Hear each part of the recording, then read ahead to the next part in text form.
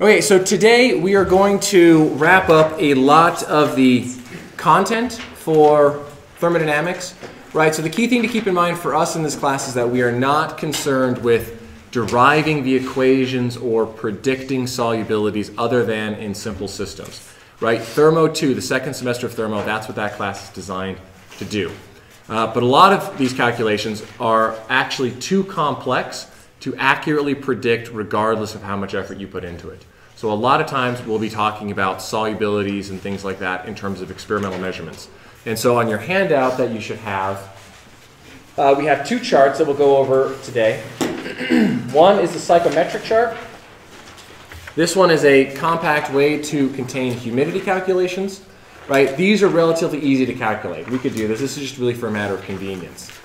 Because the material balances with humidity can be somewhat tedious, considering what's your basis, you have three components and all that kind of stuff. The second one here is called the triangle diagram. This is the one we'll use for liquid-liquid equilibrium.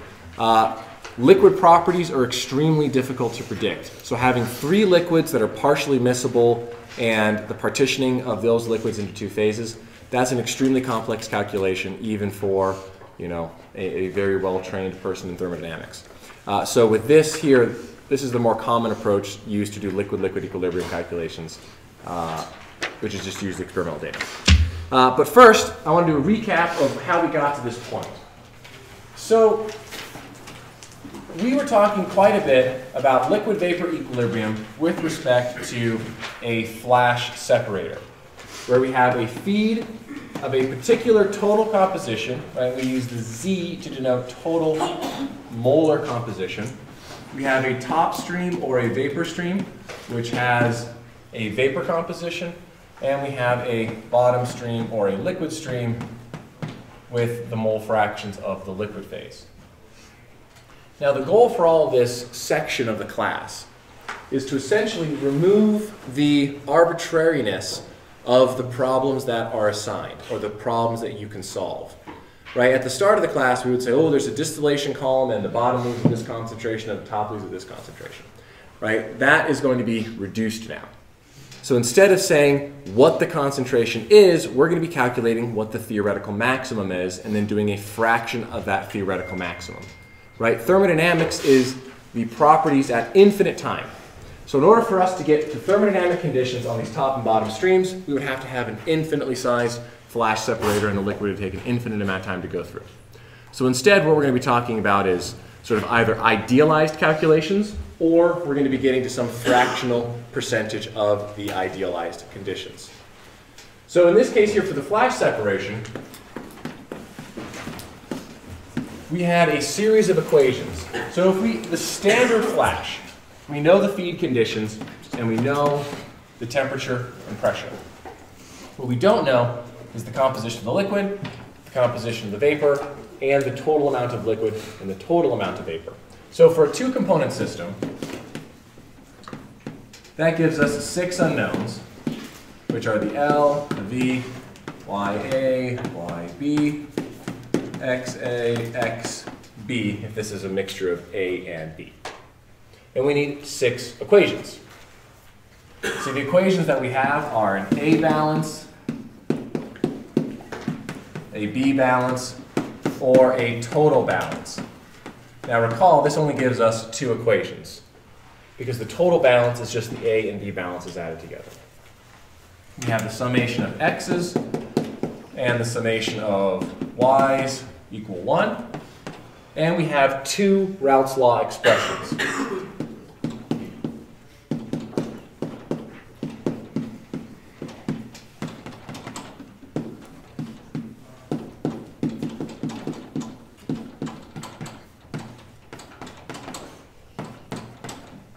So essentially, this is our flash calculation.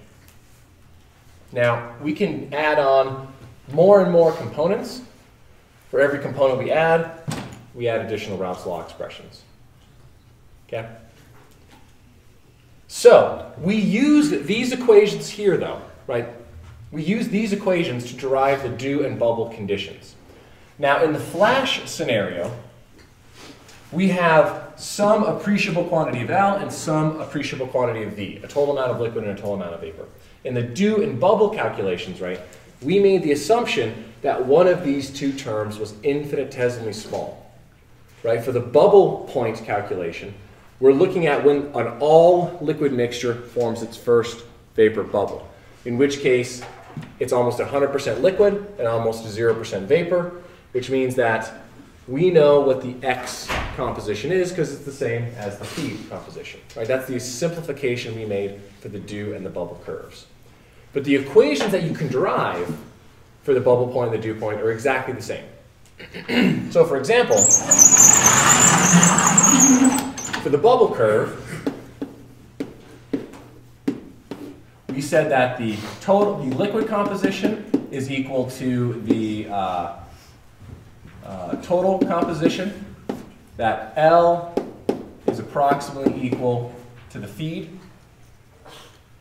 And so in this case, what we did is we put the equation YA is equal to XA P A star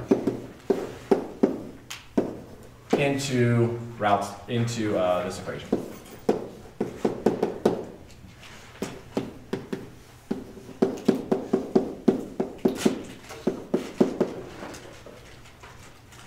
There's a very brief recap of how we got to this point. We know that it's the bubble point because that's a particular set of conditions where the liquid composition is equal to the total composition. We're saying that we have a very small amount of vapor forming, so the total amount of liquid is effectively the same as the total amount of feed. We rearrange Raoult's law, substitute it into our consistency relationship, and we derive this expression here for the bubble point. Now, what makes this the bubble point equation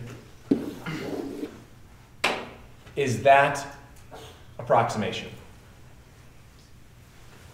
But let's say, for example, we forget about that approximation. This equation is still valid, right? All I did is I substituted a few of these 6 equations into one another. Right? I substituted my 2 Raoult's law expressions into one of my consistency relationships. So what makes this the bubble point equation is not how I substituted it. It's this part right here, where I know my x's. But let's say instead I'm doing a flash calculation, a 2-component flash calculation. I could continue to approximate this solution here. So far what I've done is I have used Raoult's law for component B, Raoult's law for component A, the consistency relationship for the vapor fraction. Let's say I add in the consistency relationship for the liquid fraction. So if I do that, my system pressure is equal to X of A, P A star, plus 1 minus X of A, P B star. How many unknowns do I have in this equation for a flash calculation?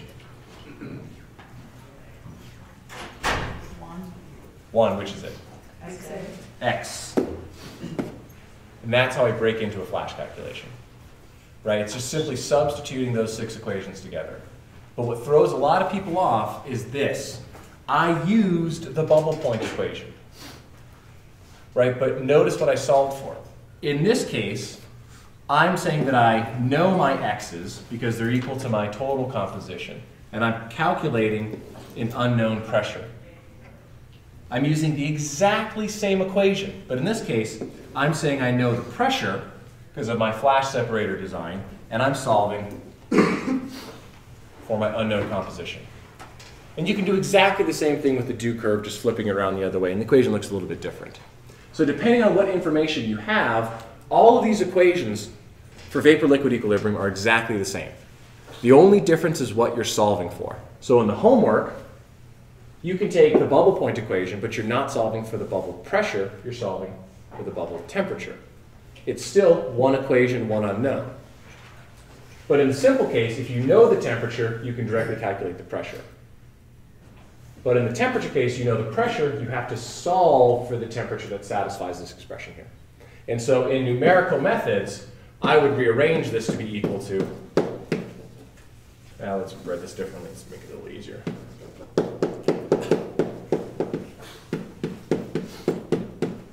right? Always solve your equation so that it equals 0. Makes it so much easier on yourself because you can double check your work instantaneously. Look at your equation. Is it equal to 0? You solved it. Okay, so this should help us with the homework. And as a recap of why we're doing all of this. Now for vapor-liquid equilibrium, we can solve things reasonably well because the vapor phase is something we can readily predict. But a lot of other phases are hard for us to predict. Solid properties, liquid properties, those are all very difficult. So instead, instead of us going through this level of detail for every type of solubility we can encounter, gas and liquids, liquids and liquids, solids and liquids, right? We're going to have to rely on data and other methods to address these issues. So the term that we would like to really define here is called solubility or saturation.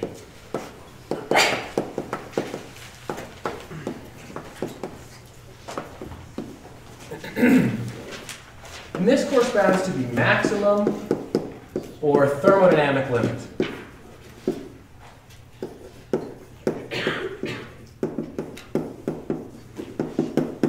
Right, so if we think about this in terms of like salt in water or sugar in water, right, we know that we can only add so much salt or so much sugar to water at room temperature. That would be the solubility limit. So the goal of these flash calculations with Raoult's law is to determine the solubility limit of one vapor in another or one liquid into another. Okay? But when it comes to conditions that we can't very easily predict, we're going to be saying this is the solubility limit. This is the maximum amount. And then we're going to say maybe it's half of the solubility limit or 80% of the solubility limit. So the key thing is to know what we mean by solubility or saturation. So in the case of humidity, with this psychometric chart, it doesn't have to be 100% humid, which is fully saturated. It can only be partially saturated. Let's say 50% relative humidity, 90% relative humidity. What I want you guys to do is to take that exact same concept to go from a saturated or fully saturated solution, oftentimes is what we call it, to a partially saturated. So if I say X grams of salt can dissolve in X grams of water, right? And if I say it's half of the solubility limit, then you know what the composition of one of the outlet flow streams is. Does that make sense? So it's just a term that is really important to recognize, solubility or saturation. Raoult's law, humidity calculations, those only give us the 100% equilibrium infinite time result, right? But you don't have to be there, right? We can be at some fractional limit below the solubility point. Sound good, everyone? Okay. So what I'd like to do, before we move on to liquid-liquid equilibrium, is I want to talk a little bit about this psychometric chart, because it's on your homework, and it's an important chart, not because you're going to be curling up with it every night before you go to bed to read it and study it, but because learning how to read a psychometric chart is learning how to read all engineering charts. So it's not just about the psychometric chart. Okay? It's about learning how to read all engineering charts. The psychometric just happens to be one that's somewhat useful for the class. All right, so I'm going to try and reproduce it the best I can on the board here. But you've got one in front of you that you can read. So there are a lot of lines. I have a 2D graph. I need to fix myself in a position on this 2D plane. How many pieces of information do I need to know my position on a 2D plot? 2. Does it matter what 2 pieces of information? No. Any 2 pieces of information fix you into positions that you can read off everything else. That is the case with every single engineering chart. You need 2 pieces of information to lock you into a position on this chart, and then you read everything else off of it. Okay, so on the bottom axis here, they call it the dry bulb temperature. Dry bulb temperature is the temperature that you and I experience. Okay? And so from this, we have a series of vertical lines.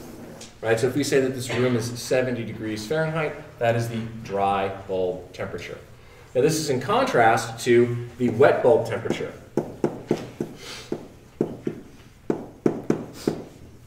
Now this is a notation that is back in the olden days of engineering. What the wet bulb literally is you take a thermometer, you wrap it in a rag, you dip it in some water, and you swing it around over your head. Now what that does is, let's say we swing that around over our heads in Arizona. It'll cool off really quickly, just like a swamp cooler, right? Because all that water is going to evaporate. And when that water evaporates, it steals energy away from the system and it drops the temperature. But let's say I try and do that same procedure in fully humid air. No water is going to evaporate. So you'll notice if you look at your chart, you have additional lines here that curve up. These are lines of relative humidity. As your relative humidity approaches 100, that's when you get to your wet bulb temperature. Relative humidity equals 100%. So the wet bulb temperature can also be viewed as sort of the dew point. If you drop your temperature below, right, if I drop my dew bulb temperature, the temperature in the room, that means I'm marching in this direction. So if I have a point here, right, let's say this is 70% relative humidity, and if I drop my temperature, I'm going to go this way until I hit 100% relative humidity, and then my liquid is going to condense out. Right? So the question is, how do I know that this is the way I should draw my line from dropping the temperature? Well, one, that's a decrease in the dry bulb temperature, and two, on this axis over here, we have the humidity ratio.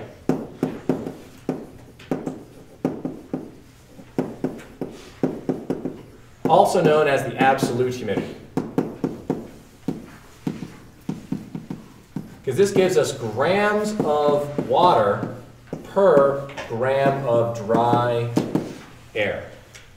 So if I have a closed balloon, right, I'm not adding or subtracting any mass of air, I'm not adding or subtracting any mass of water. So if I'm cooling the temperature of a closed system, I should be keeping a constant humidity ratio. Is this making sense? Mm-hmm. So the wet bulb temperature is the temperature at which it will condense at, or the temperature of 100% humidity. So if you follow, if your dry bulb temperature and your wet bulb temperature are the same, you know you have 100% humidity. But the key thing with the psychometric chart is fixing yourself into two positions. Because there's a lot of other information on here. It's a really crowded chart. If you see there's some diagonal lines that go this way, those are for specific volume. That tells you the density of the air. There's also some additional lines up here. You can see it's 0, 20, 40, 60, 80, 100, 120, 140. That's the enthalpy. That's something you'll use for energy balance calculations. What is the enthalpy of the gas? How much energy does it take to heat something up or cool something down? So my psychometric chart is not just, well, this chart is obviously just for air and humidity, but if you can read a psychometric chart, you can read a lot of other engineering charts.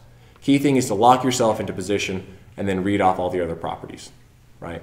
So if I were to say we are right here, for example, and obviously we can't answer this question explicitly, right, you could tell what the temperature is, what the relative humidity was, what the absolute humidity is, how much water per air there is, all these different things. And the other thing that's really useful about a psychometric chart is that it's all done on a basis of 1 gram or 1 kilogram of dry air. So we don't have to worry about the water too much. It's already assumed a basis for us. So typically when you're doing humidity calculations, it's easy to keep the basis of one amount of dry air, because the water's going to change here and there. But if you keep dry air, it's going to stay relatively easier.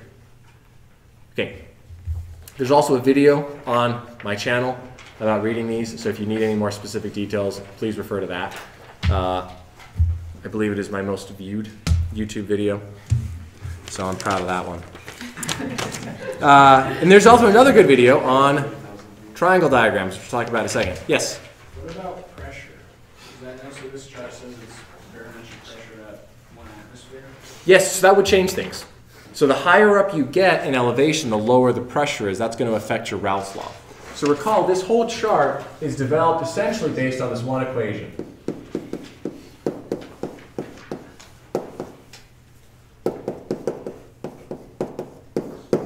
Right, this is our equation of Raoult's law for one condensable component. So if I change my system pressure, going from sea level to where we're at in Utah, the summit of Mount Everest, right, it is going to be changing your mole fraction. Right, and in the homework last week, you converted your mole fraction here into units of effectively the humidity ratio. What is the absolute amount of water in the air under these conditions? I think you guys did that last week, or is that this week? I don't remember which of the two. But this is a calculation that I think you either have done or will do. Right, so yes, obviously changing the system pressure will change the chart itself a little bit. Okay. So, psychrometric chart is something out of convenience. But the next topic, liquid-liquid extraction or liquid-liquid equilibrium.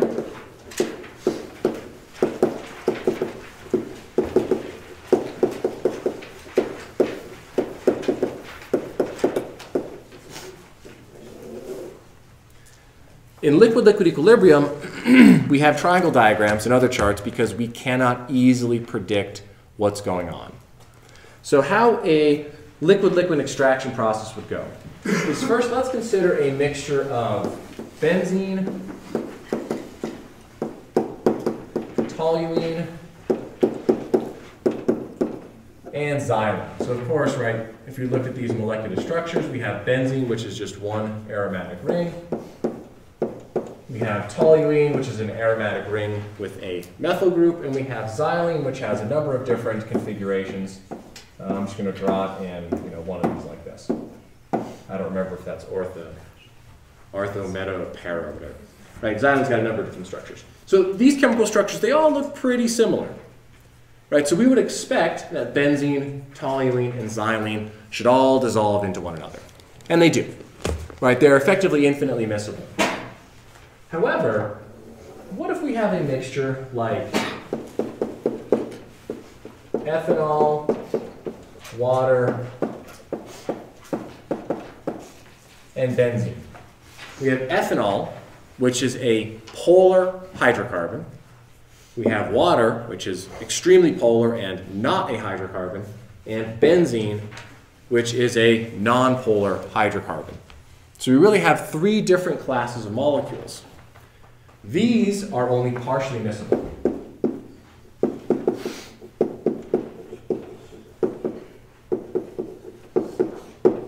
Whereas miscible means can be mixed. Right, ethanol and water obviously dissolve into one another, otherwise we wouldn't have alcoholic beverages. Ethanol and benzene, they actually do dissolve into one another relatively well. But water and benzene, well, they really don't like each other, right? Effectively mixing an organic with an inorganic solvent. Now the trouble is, the ideal gas law doesn't even predict the existence of liquids. We have to get to something like a cubic equation of state to even predict that liquids exist, right? So yes, now we can predict that liquids exist with the van der Waals equation. But the key thing is, can we accurately predict liquid properties? The difficult part is no, we really can't accurately predict liquid properties. For benzene, actually we can pretty well. Right, it's a relatively simple hydrocarbon. So like the Peng-Robinson or the SRK, it probably nails the density and properties of benzene decent. Water, well, there's specialized equations of state for water. Ethanol, yeah, you can probably get pretty close to predicting the properties of ethanol. But is there one magical equation that can 100% accurately predict the properties of ethanol, while also 100% accurately predicting the properties of water, and 100% predicting the properties of benzene, and predicting the properties of mixtures of every single composition of these? No.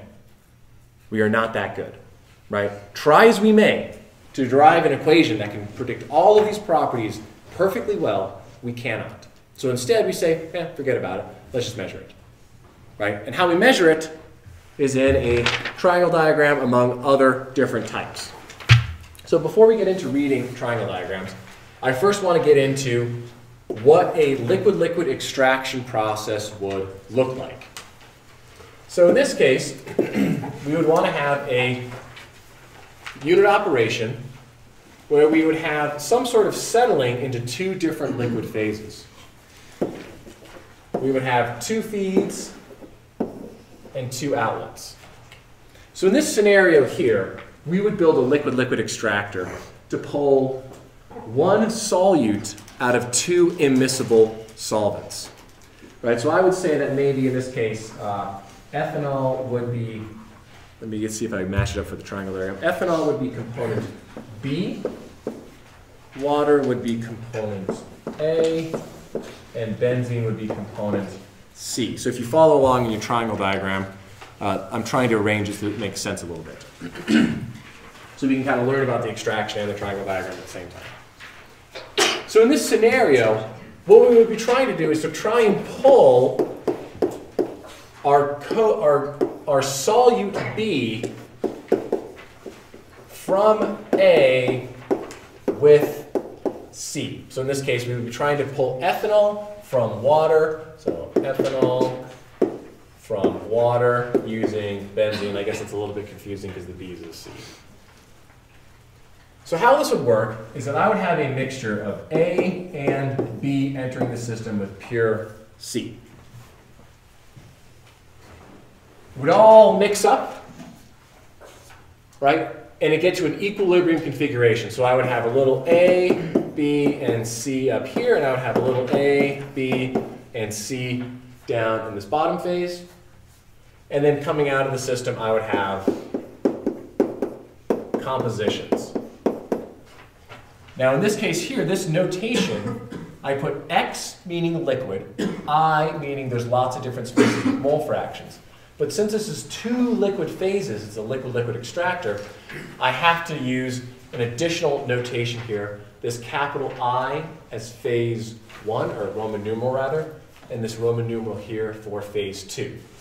So X of A phase 1, for example, equals the mole fraction of A in phase 1.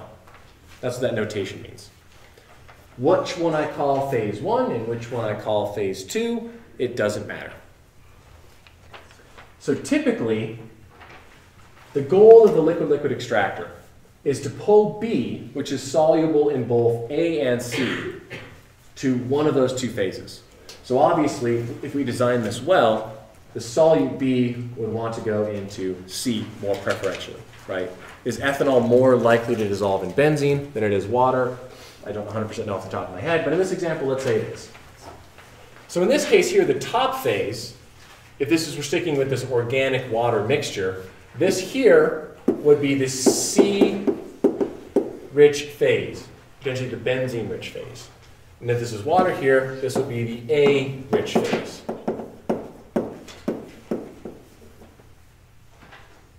And in this case, we could call the A-rich phase phase 2 and the C-rich phase phase 1.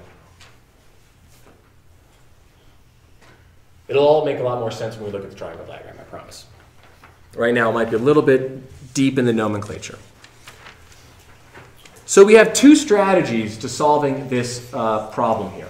Okay? One, we can use the triangle diagram, which I'm sort of teasing everyone with. The other one is we can use something called a partition ratio or partition coefficient.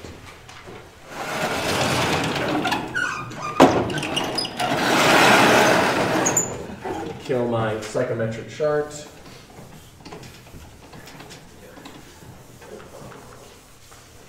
So the key thing to remember here, though, is that we're doing all of this hassle just because we cannot predict the property of life.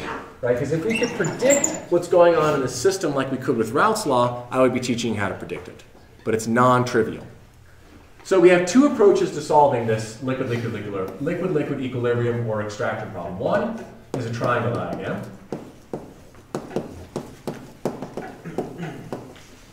And two is a partition coefficient.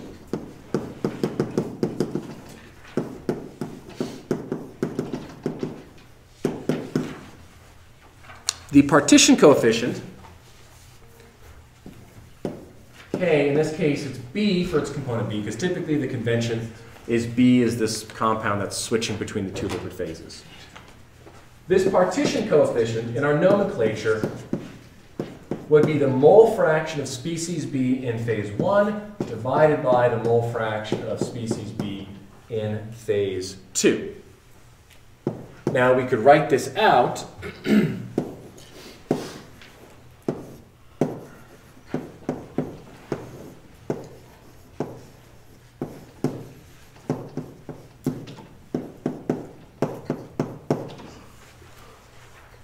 as the mass of species B divided by the total, the mass of species B in phase 1 divided by the total mass of phase 1 divided by mass of species B in phase 2 divided by the total mass of phase 2. Right, so what this does is, let's say, for example, if KB is greater than 1, that tells us that it would rather be in phase 1 versus phase 2. Right? And then we can sort of extract that species B from one mixture to another. This would mean that B wants to be in phase 1. If KB is less than 1, that means B wants to be in phase 2. But you can kind of view this as just another design specification. Right? It's a design spec that has a particular structure and format because this is the way that people have decided is the easiest to organize the results. Okay, any questions on that part so far before we dig into how we solve it with the triangle diagram? Okay. So the other option is we can use a triangle diagram. Now I want to draw a parallel between the triangle diagram and what we've seen already, and let's say a TXY diagram. So in a TXY diagram, we have T, the pressure is a constant value. We have component A on the x-axis. This is the more volatile component. Since it's the more volatile component, it wants to boil at a lower temperature, and so this is why our TXY diagram has this shape, as you shall be finding out on your homework. At high temperature, we know it's a vapor. At low temperature, we know it's a liquid. If I want to know, if I'm at some point in my two-phase region, I want to know what is the composition of my liquid phase and what is the composition of my vapor phase. To accomplish that, I basically draw a series of lines. One is a vertical line corresponding to my system composition.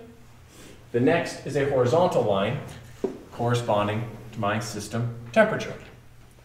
Now, if I fix my feed composition, my temperature, and my pressure, I have all the information I need to solve this system, right? This right here, this gives me my liquid composition, and the point where it intersects the dew curve, this gives me my vapor composition. This line is called a tie line. And in the case of a TXY and a PXY diagram, it is nice and straight and horizontal. We have the dew curve and we have the bubble curve. The dew curve and the bubble curve define the two-phase boundary. Outside of it, you're a single phase, either pure vapor or pure liquid. Inside of it, you have two phases, some vapor, some liquid. Everyone's clear on this. Triangle diagram is exactly the same thing. But instead, we have three components. So we get to draw out a triangle. My best hope at an equilateral level. We have A, we have B, and we have C. On it, you'll also notice we have a curved line. This is our phase boundary.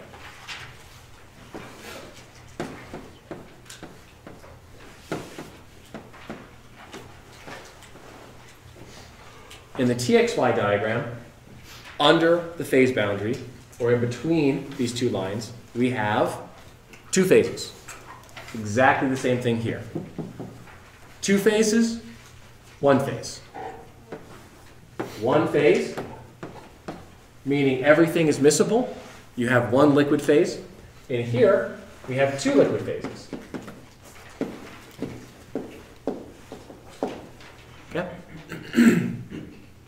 In the TXY diagram, our tie line corresponding to a constant temperature is horizontal because we've drawn our y-axis as temperature and we've held our pressure constant. In a triangle diagram,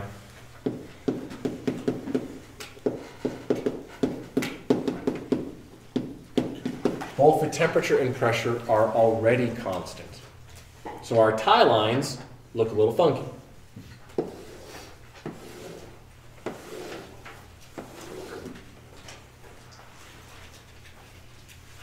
Exact same concept applies then. What do you call those lines? These are called tie lines. T-I-E lines.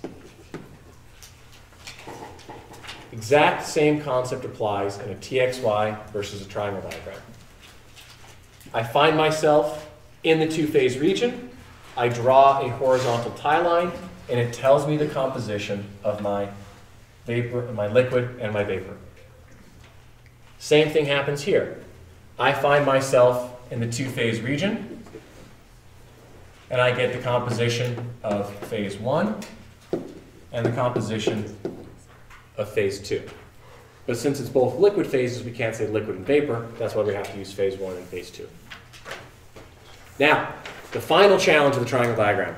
How do we actually read the compositions? So conceptually, does anyone have any questions conceptually about how the tie lines relate here versus here? Yeah.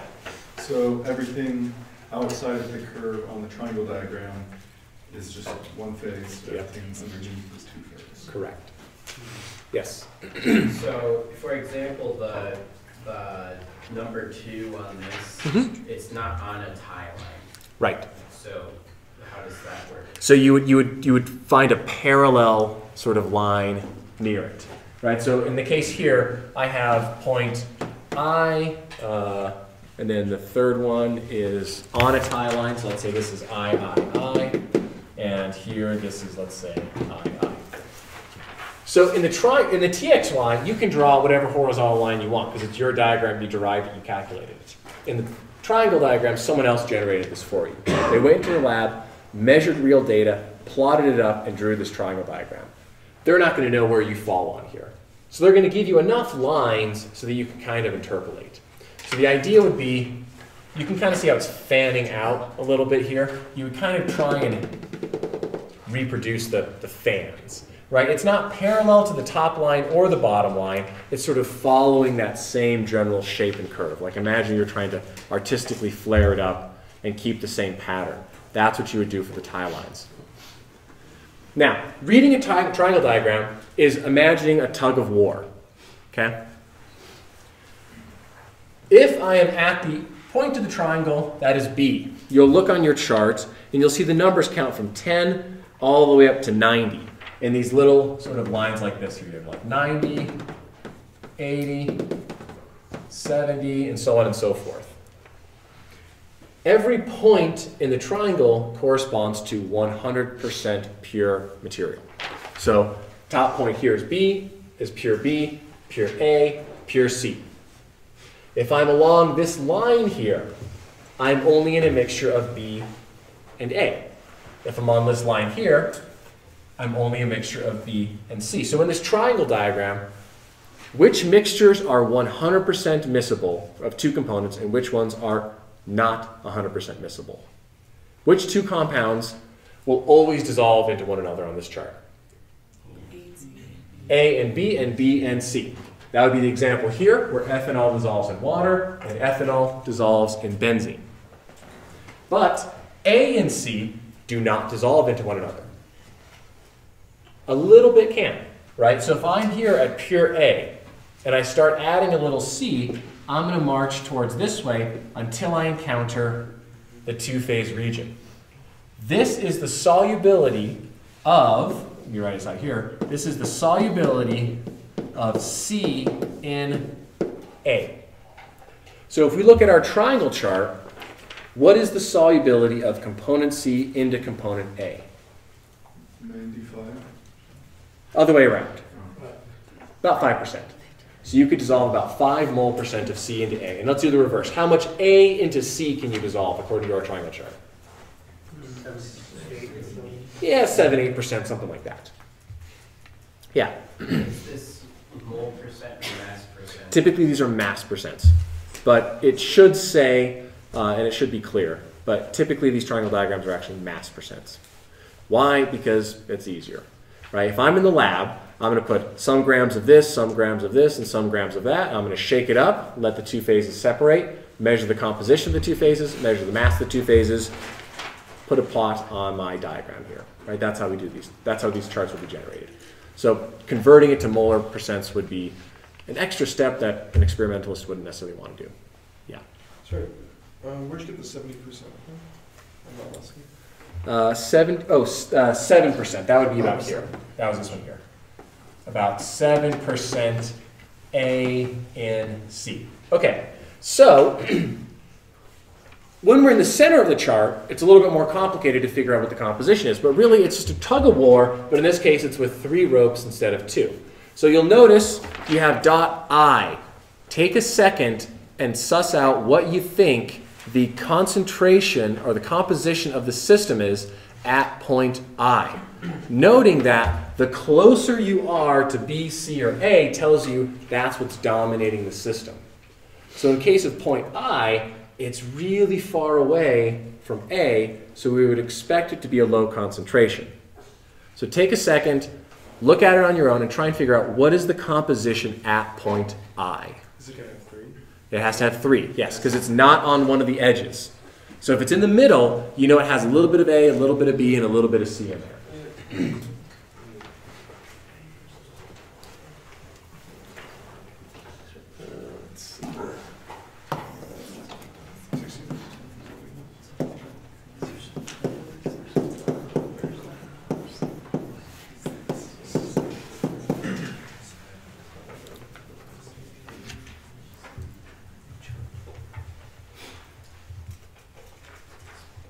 All right, who's got it? That's 60, 30, 10. 60% what? Sorry, it's 10% of A. So 10% of A, It's 60% of B. 60% B, It's 30% of and 30% C. So the key thing, right, is that that point, and I've drawn this chart here so that the numbers face the right direction to read it from each of the components, kind of, right? So if you look at it here, A lines up here with the 10, C lines up there with the 30, and B lines up with the 60. Right, so that's how you read a triangle diagram. So now let's go to the more tricky ones. Let's look at number point III. So first, let's go through quickly. What is the concentration, what is the composition of the total mixture at point III? So in this case here, I'm actually going to write ZA, ZB, and ZC. Right, because this one splits into 2 phases. What is the total composition? Now this one gets a little bit trickier because it's not on one of these nice clean axis points.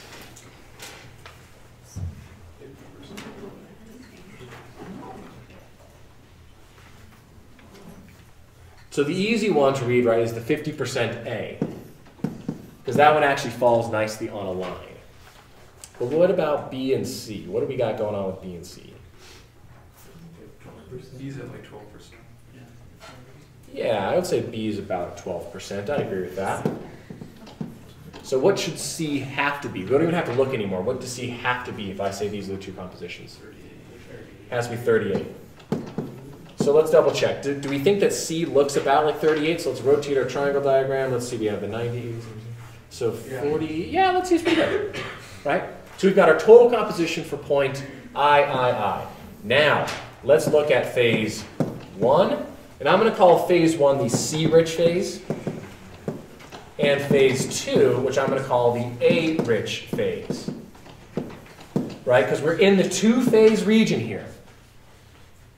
Because we know that because we've got the tie lines.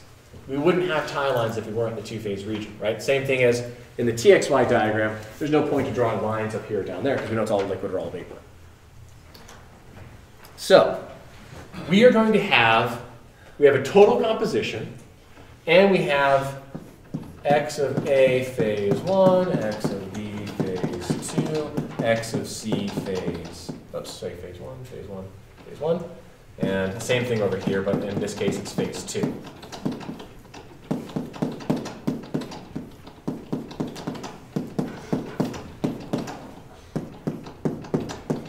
Okay, how do we tell what our composition of our two phases are? We use the tie lines. So, I have a tie line that goes effectively here and here. I don't know if this is the right, so I'm going to erase it real quick. It's phase 1, phase 2. So, this intersection here is the equivalent to this intersection here. This point here is the equivalent to this point here. Right? So where the tie lines run into my phase boundary, that tells me what the composition of my two phases are. So, is this the A-rich phase or the C-rich phase? How do we know it's the C-rich? Closer to C. A-rich because it's closer to A, which means it's mostly A, and this one's mostly C. So what is the composition of our C-rich phase at a total mixture composition of III?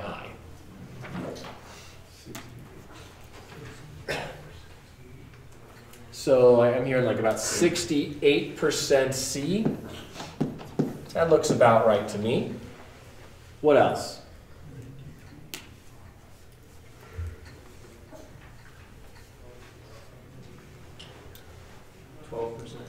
Yeah, that's what I was looking at about too. Okay, now let's just do the math. What does this have to be if this is the right amount? It would have to be 20. Yeah, it's not 100% right. Right, it looks to me like this is about 0.29. So maybe one of these two numbers are a little bit off. Maybe let's say this is maybe closer to 67, right? Sir, I'm confused on how you're making the. Oh, sorry, it should be 21. Yeah, 21. There it is. And this should add up to 100 or 1. Yeah. Oh, okay, never mind. You called. Yeah, no, I read it wrong. Yeah. Okay. Yeah, so I don't have the answer to these questions. I just made this up, and I figured I'd figure it out as we went. Okay, so that's the C-rich phase. Now what about the A-rich phase? Right, so we're repeating the same process. So what is the composition of A in the A-rich phase? 92%? Yeah, 92, 93, something like that. I'm kind of inclined maybe to push it more towards 93, but I might be wrong. Okay, what about B? 4%? Yeah, that seems about right, yeah. 4%. And then C should have to be what? 4%. According to this, it would have to be 3% if it adds up to 1. So how are you reading the B for that one? The B, same thing. So in this case here, the B, right, is all the way down at the far end. So basically, how close is this line to this bottom axis here? Or how far is it away from this point up there? Oh, okay. Does that make sense? Yeah, so for the B, we're below the 10 line, really down far. Now, before everyone heads out, let's just go over one quick consistency check. So in this scenario, which solvent does B want to be in? A or C? C, because it is much higher concentration of B in C than B in A. So this would be an effective liquid-liquid extraction process. Now, why liquid-liquid extraction is used is because of how bad distillation is. Now, distillation is really good at separating things, but it is also really good at spending a lot of money, right? Distillation is extremely energy intensive because you have to not only boil, you have to basically be boiling and condensing the same mixture at the same time, right? So you're throwing energy into it to heat it up, and you're also throwing energy into it to cool it down, right? And that's just how distillation operates. So distillation is a very energy-intensive process. The reason why ethanol is not necessarily the best future fuel for our society is because we have to distill the water out of ethanol in order to use it as a substitute for gasoline or something like that, right? So if you can find a way to extract ethanol cheaply and efficiently from a sort of fermented biofeedstock, then you can generate a lot of money, right? But right now they're just distilling it. But the energy that goes into distilling the ethanol basically takes away most all of the benefits you get from, you know, greenhouse gases, carbon neutrality, and all that kind of stuff, right? So liquid-liquid extraction doesn't cost you any money. It's just thermodynamics. But it's much harder to design because you're not just throwing a flame under a pot of water and boiling it, right? You have to very specifically choose the right thermodynamic mixture. Okay, so with this information, hopefully you can finish the rest of homework 5. Office hours today, office hours tomorrow. Come with questions if you're having any struggles. Thank you.